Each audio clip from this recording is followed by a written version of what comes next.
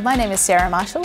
I'm a lecturer in the mathematical sciences at AUT. I'm a PhD student, mechanical engineering, architectural engineering, bachelor in computer and information science, a lecturer in computer science, architectural engineering, graduate software engineer, Bachelor of Computer and Information Sciences. When I was a small kid, I was wondering how the vehicles goes from one stop to another stop. So I want to learn how it works. I was challenged by computer science. I found an opportunity to be creative, to design elegant things. I think it is definitely important to have more women studying engineering. Both women and men are equal when it comes to the talent pool of problem solving and innovation. It would be such a shame if someone were to hold back from studying something they love purely because they're scared of being the minority. I mean, women make up 50% of the world, right? And if they're not actively participating in tech, which is getting bigger, then there's a huge gap missing there.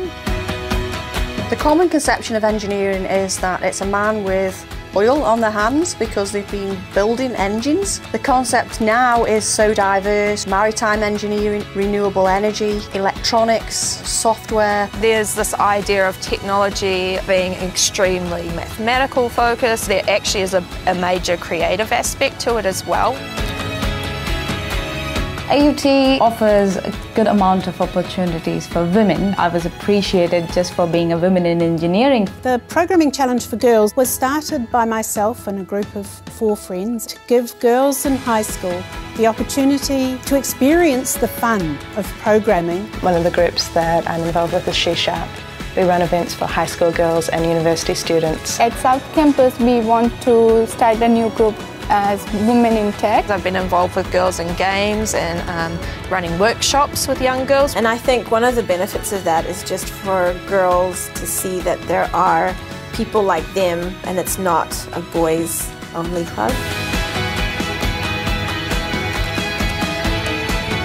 If any girls you're interested in design something which can change others' life, then you can come to engineering, and it's good for girls to come in. At our house, there's no girl toy or boy toy. We buy right toy. I don't want to be discriminated against for being a woman. I want to be hired for my personal skills and attributes that I can bring to the table.